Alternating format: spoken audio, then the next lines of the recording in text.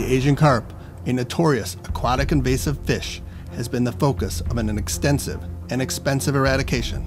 I took a trip to Illinois to fish for the two species of Asian carp, the bighead carp, seen here, and the silver carp.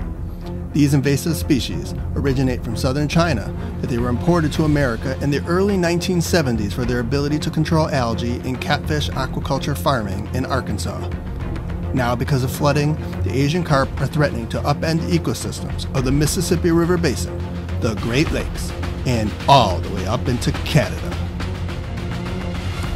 Today, I join commercial fishermen from the Midwest Fish Co-op to gill net for the elusive Asian carp, one of the worst invasive fish of North America. This shallow water, nutrient-rich environment is perfect habitat. We see some Asian carp jumping over our gill netting ahead. But they've moved on. I take up the shovel to do what I can to help out.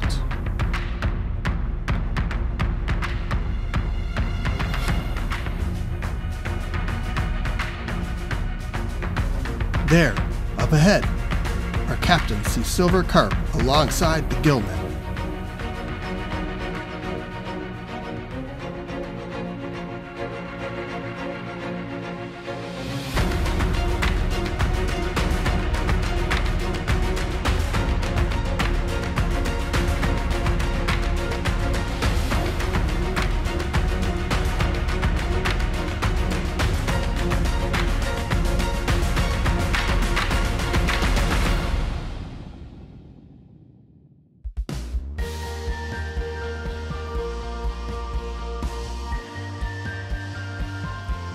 It's time for the real work.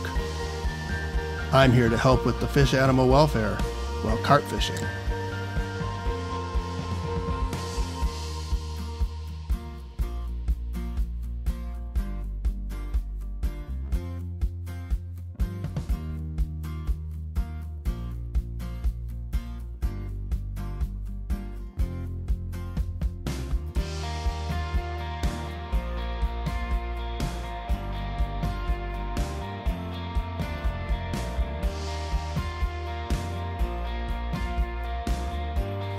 How come I always get wet?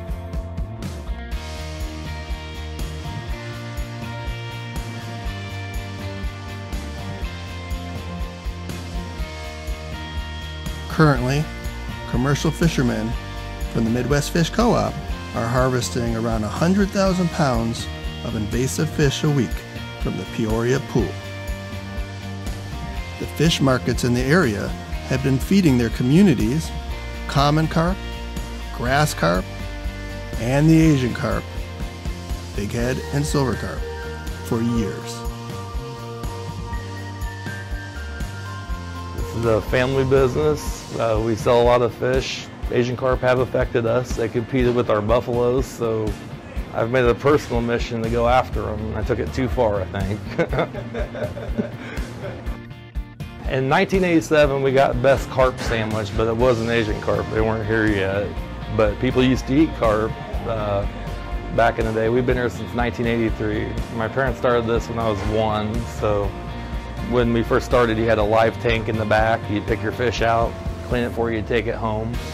And then after that, decided they needed to cook fish. When they got a walk-in cooler, so they needed to sell other fish all week and cook it on Saturday. And then it went Friday, then Thursday, then now it's an all-week thing. I used to fish with my dad growing up from probably 3 on. I'd say when the carp came here, I caught up boatloads and I got checked for it. We didn't have to clean them and I loved it. We were sampling some Asian carp cut different ways, boneless strips, some patties, and cooking up some different samples and testing different cuts of the fish. And we're feeding people. We have hundreds of thousands of pounds, millions of pounds of unwanted protein source, and it's the most aquaculturally consumed fish on planet Earth. We need to take it and we need to feed people. We need to catch a lot of it.